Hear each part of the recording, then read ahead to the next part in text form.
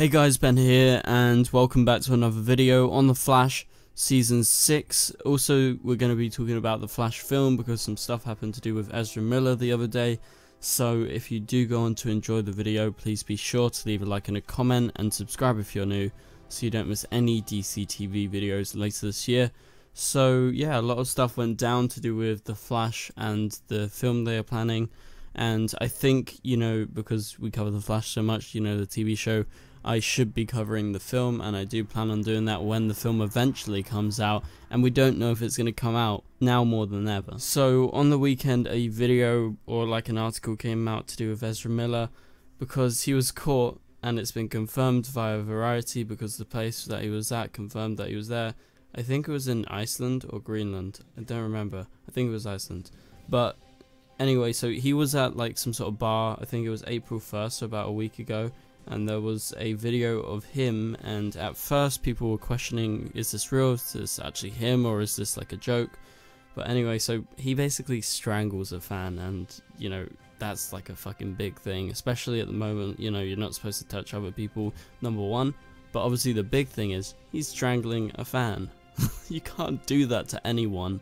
So what came out of that is everyone's outraged, and obviously there's been some calls for him to be, you know, recast and, you know, kicked out of the film. So I think the question we have to ask as of right now, is this film going to continue going forward? Obviously they got a director recently, that being the director of It, Andy Muschietti, and I'm very excited to see what he has to sort of bring to The Flash, because I think he's a great director. He's definitely one of my favorite kind of up-and-coming directors, even though he's directed like 3 big films already. I think he will be a good fit for this. But anyway, so even though they've gone forward with basically him coming on as director, I think they're rewriting the script and everything as of right now.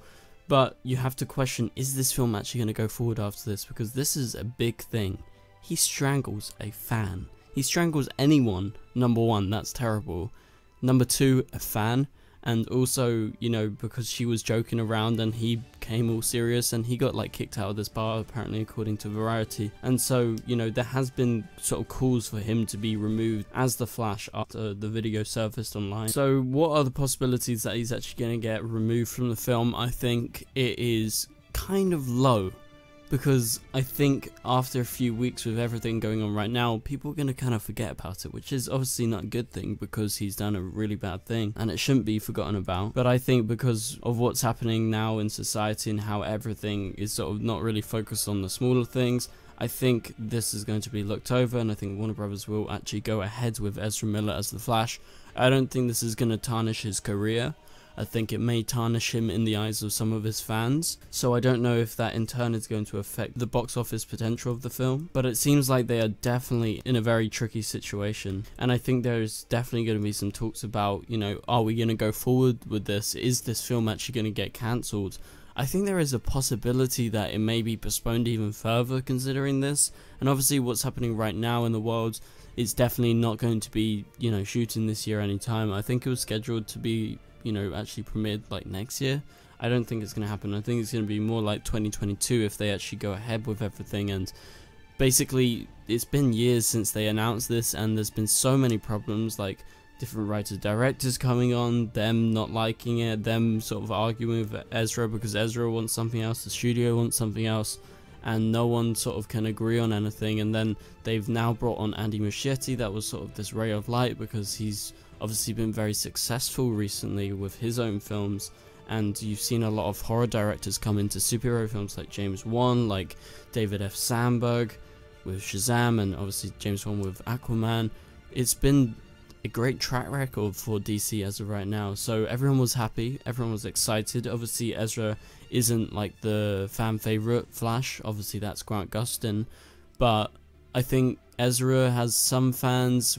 You know, in Justice League, I think some people liked him. I thought he was probably the least good bit about the film, to be honest. I don't think he's like Barry Allen. I really don't think he is at all. But that's just my thoughts on him. I think he's a good actor. I like him in Fantastic Beasts. I like him in some other stuff. But I don't think he was really the right casting for the Flash. So I wouldn't be opposed to him being recast. And obviously what he did was terrible. But obviously I'm excited for the film because I'm a massive Flash fan, as you guys know, I'm a big Andy Muschietti fan as well. I think this is going to be good, and I think Ezra can be really good in it, but we don't know what's going to happen as of right now to do with him, and we'll have to wait and see. But I think they're definitely in a sticky situation, whatever way they choose to go. Also, adding to the uncertainty, apparently there was still like further uncertainty with some of the higher ups at Warner Brothers. We're not very excited about the project to begin with, which obviously has had like terrible development for many years, like I mentioned prior in this video, and it seemed like they were sort of ready for these new phases in DC with, you know, the Batman film, where you've had the Joker film, and they're very separate apparently, unless, you know, somehow they link in Batman to the DCEU, or mainly to the Snyder film, and potentially it could be like a soft reboot from, you know, what happened in the DCEU, because obviously after Justice League they really had to consider all their choices, and so the decision to continue The Flash has obviously been a very kind of slow paced one, and it doesn't look like it's going to have such a bright future as of right now. But apparently they're, you know, still sticking with Ezra Miller, and maybe they're a bit wary due to obviously this bad publicity that is going to haunt this film essentially as they go forward. And, you know, once they get to that premiere, if they actually go ahead with this, is it going to be affected by his actions? That's the question. And just another note, it seems that Warner Bros. Is actually really into Ezra Miller and working with him, because obviously you've got Fantastic Beasts that he's been in for 2 films, and he is in number 3, and yes, production has been halted on that, but that has been the reason why, you know, The Flash has been delayed many times, and so his, you know, involvement in Fantastic Beasts could be obviously in jeopardy as well. But the fact that they keep on bringing him back, maybe that's a sign that they still like him and don't really care about, you know, what happened in Iceland. And so the other possibility would be obviously recasting, and fans would love Grant Gustin to take over as the Flash in the film, but that would be incredibly hard unless, you know, the Flash changes its schedule in terms of how it normally shoots due to what's going on as of right now in the world. It seems that it would be nearly impossible for Grant actually to shoot this film, because they shoot from about, when is it, like early July, late June to about May normally, or about April, yeah, more so April normally for the TV show, and therefore leaving a very short period of time where a lot of films take many months to actually complete filming, and then they have to get them back for reshoots. He may not be available to do any of that, but obviously that would be like the best thing, that would be the best possible outcome out of all of this, because everyone loves Grant as the Flash, and everyone is basically in agreement he is the best Flash.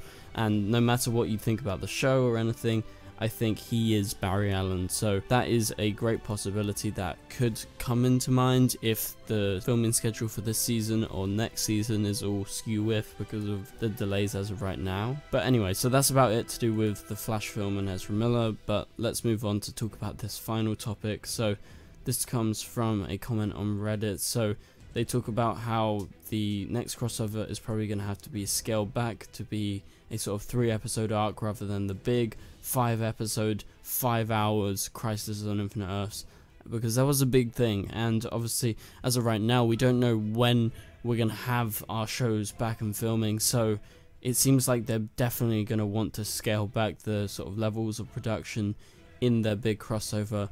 You know, potentially there couldn't be a crossover. Obviously, Arrow's gone, but you still got The Flash, Supergirl, Batwoman, Black Lightning, Legends of Tomorrow.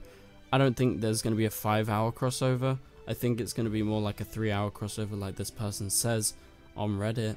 I think it's going to be The Flash, Supergirl, and Batwoman. On this post, he says Legends, but I think that Batwoman is a bigger show than Legends as of right now. It's doing very good for the CW, so it would make a lot of sense if they incorporated Batwoman. I guess it could be a 4-way crossover again.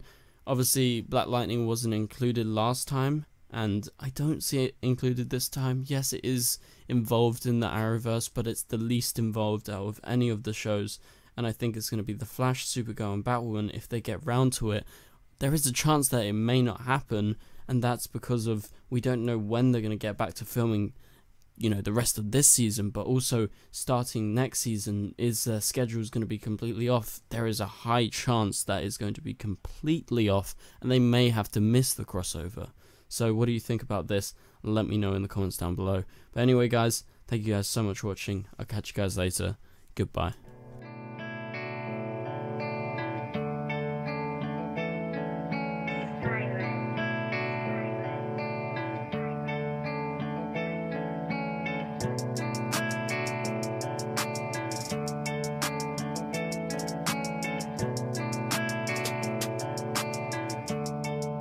I see